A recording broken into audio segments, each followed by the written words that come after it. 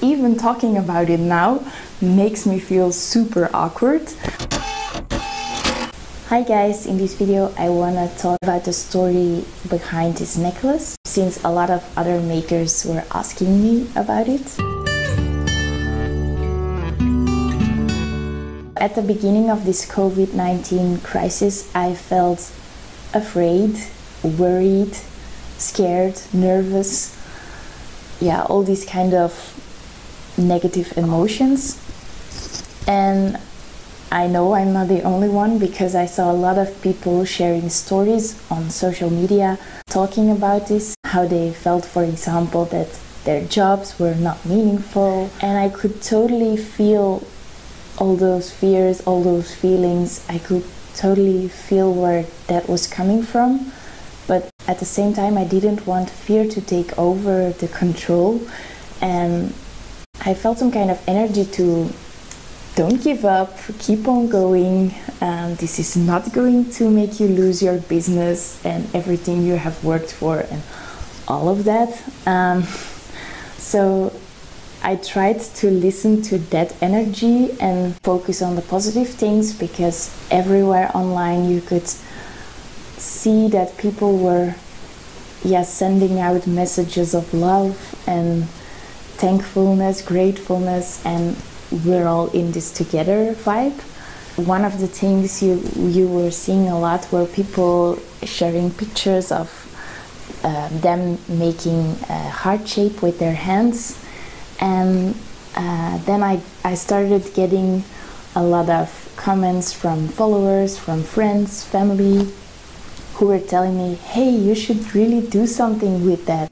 Because I just finished a design of two hands making a heart shape as a necklace. People were telling me, wow, this would be such a lovely gift for somebody who is working in an essential job, or just to say, hi, I love you, I still think about you, even though we cannot see each other.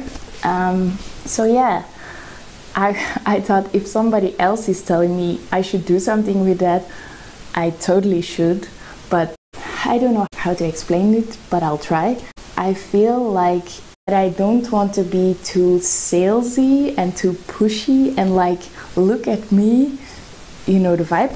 But at the same time, I know that this is my job and not my hobby, so I have to sell my work. And whenever I talk about this topic with other small business owners, creatives or artists, I think 99% of the time they're completely the same.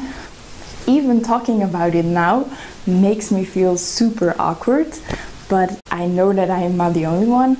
Okay, so try to focus on the story.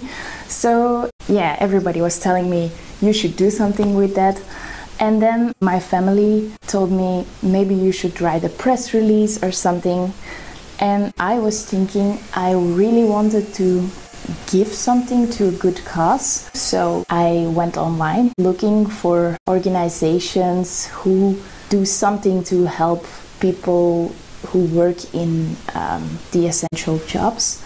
And I found an organization that is well known here in Belgium, who is financially supporting the healthcare during this COVID-19 crisis. I thought that this foundation is perfect to donate to right now. So once I found that, and I contacted them and asked them if it's okay if I wrote about it in my press release, because I wanted to donate money, and of course they said yes. I started writing a text. It's sometimes hard to just talk or write about your own work. It often really helps if you get somebody else in there as well to help you with it. So in my case, that was my brother. He was rewriting my text and helping me to make it look more like a press release. And then once that was ready, I made a page on my website with that press release text, and then included images and a link to where to buy it, and the information about the foundation as well, of course. Yeah, and then I sent that link to the page. to some regular email addresses I collected over the years from magazines, newspapers, radio stations, things like that. I know that those kind of email addresses are not the ones where it's easy to have somebody open the email, I think, because so many people probably write emails to that email address. So I also asked anyone I could think of to help me get the word out. And actually a lot of friends did, and I am super thankful for that. It really helps if people are like cheerleading when you are stepping out of your comfort zone. And I really also believe that stepping out of your comfort zone is the only way to grow, or at least for me it is. I thought there is nothing to lose. I can only try, and if it doesn't work, it doesn't work. But if it does, then it might save my business and help me through these hard times, and at the same time I could help and donate money to a good cause, which is something that I wanted to do for a long time with my business, but there was never a possibility for me to do that financially. It worked because during the next days it was picked up. It was in 2 newspapers. I also had a short radio interview on telephone. I have never had so many orders in 2 days.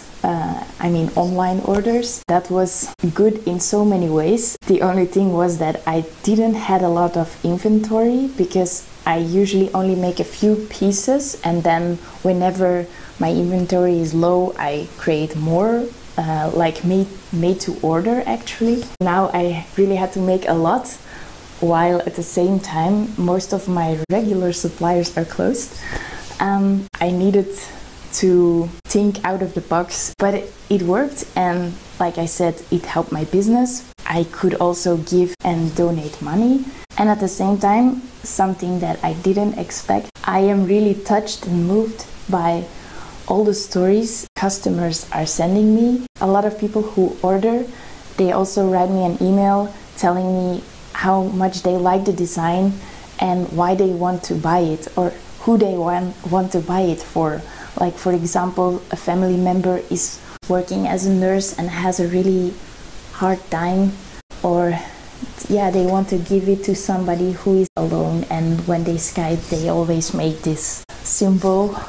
And all these stories, they make me realize that my job is meaningful, and I know I am not saving lives, but it feels like a privilege to be able to create something with my own hands that I know means a lot to customers. And that to me is such a gift that I don't have the words for it.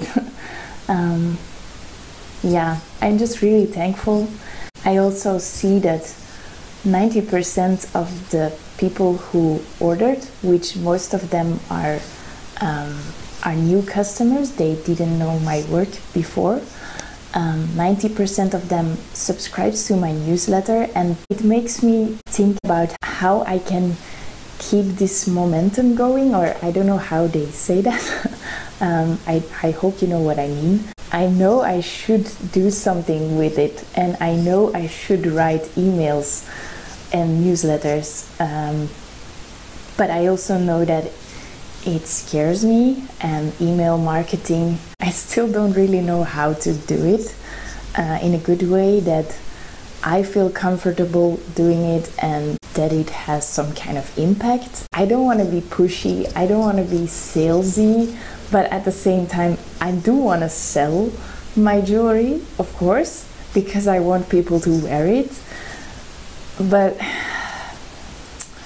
so I'm thinking about that side of the business, and then I am struggling with finding a way in how to do wholesale, because up until now I have always had my own store, like a brick and mortar shop, and then my online store, so I always sold direct to customer, and I got some interest from stores, But I noticed that most of them want to work with consignment, and I really don't want to do that. It's just not the way to go for me and my business. So yeah, that's also something I am kind of struggling with, and I just want to open up about that because yeah, this video is already me being awkward, talking about things that make me uncomfortable.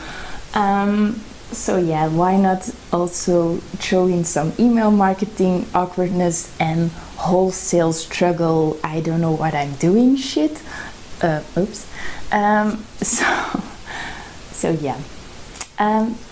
Let me know how you guys who are also running a small or creative business are dealing with all these issues. I'm really curious about it. I think that was it for this video, but I really want to add, please stay home. I hope you are safe and healthy, and yeah, take care of yourself and your loved ones. That's the most important there is. And I really hope that you also stay creative and find the energy to see the positive things, see how the world connects on so many levels. People are really sharing the love and spreading the love, and yeah, I don't know. Okay, I really need to end the video because I'm like so I will see you soon. Oh, like the video if no, thumbs up if, oh my god, thumbs up if you like the video, and subscribe if you're not already subscribed. And if you want to see more about the behind the scenes of running a small creative business, I will see you soon. Bye.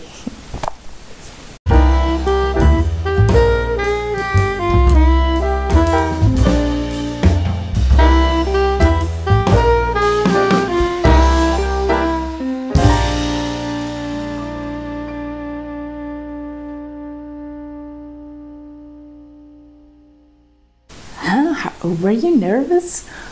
Yes, I am. Just so you know.